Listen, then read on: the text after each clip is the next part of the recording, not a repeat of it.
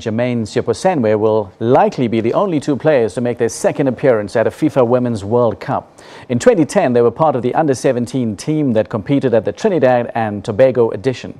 They relived that experience after Banyana Banyana's qualification for the 2019 World Cup to be held in France.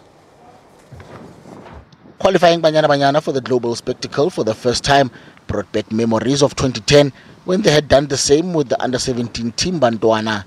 Then they were much younger and perhaps missed the significance of their achievement. Swart and Seoposenwe were key players for Banyana Banyana during the recent Africa Women's Cup of Nations, which doubled up as a World Cup qualifier. We've come a long way. Jermaine and I, going from under 17 and going under 20 and now the senior team, I think we've come a long way. I think once we get to France, I think we would definitely be excited about it. It was an experience of a lifetime back in 2010, and 8 years later or 9 years later, when we go to France next year, I think it will sink in again. I think it was a milestone and it was a great achievement when we were back in 2010. We were still young and, immature and innocent. But now, we've grown and we've so matured in our play now. And I think we've grown so much in confidence and our mentality is way different than what we had back then. They will form part of an elite group that has featured at 2 World Cups for South Africa. It's always good to be able to play in as many World Cups as you can. It gives you as much experience as you can.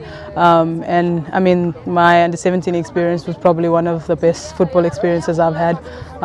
That was a special group that I was with, and I hope that this group is as special as that one. Swart and Seoposenwe will have a different approach this time around. The ambition will be greater. In 2010, they were merely excited about playing at the biggest stage. They didn't have targets set for themselves and were knocked out in the group stage. No South African national football team has gone past the group stages at a World Cup. Banyana Banyana aimed to make history in France by qualifying for the knockout stage. When we went, we were kids. I think we realized how big it was, but you can never really understand the scope of an event like that at that age. You're there to have fun, to play your game, and that's what we went there doing. You just enjoy every moment. There's no stress, there's no pressure on you. Your coach just wants you to go out and play, and I think it's different when you come to the senior level. There's a little bit more pressure. You are a little bit more older, more mature. The responsibilities come with that, and I think definitely it's going to be very different. Although the experience at the Junior World Cup will be different to the Seniors tournament, the two players have a better idea of what to expect.